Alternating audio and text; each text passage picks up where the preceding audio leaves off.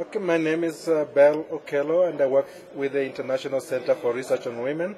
I'm based in Nairobi, Kenya, and I would like to respond to Landry Mayigane's forum blog about the youth. Yes, I agree that the youth are a very, very important segment of our society, and for a long time they've been left out of developmental initiatives. And what I would like to say is that the youth should not really look forward and wait for other people to do things for them.